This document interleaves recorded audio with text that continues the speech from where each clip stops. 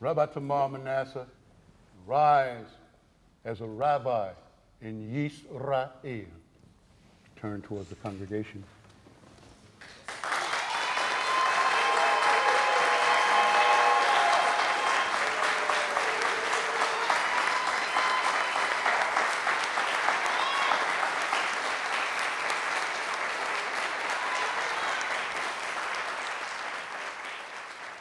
Today, I am wearing my Uncle David's tallit. Now, when my uncle suffered and he brought our family into Israel, he never knew that one day I would be standing here. I wasn't a boy, of course.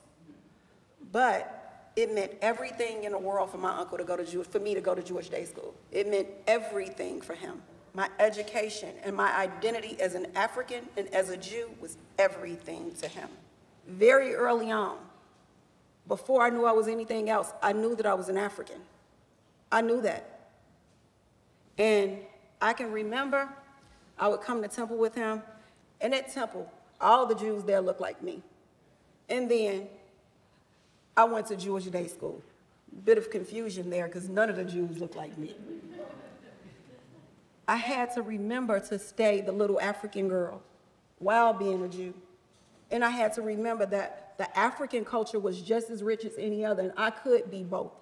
So I could be black and Jewish when black people said I couldn't, and I could be black and Jewish when white folks said I couldn't, just like I can be a woman and a rabbi when so many people said I cannot.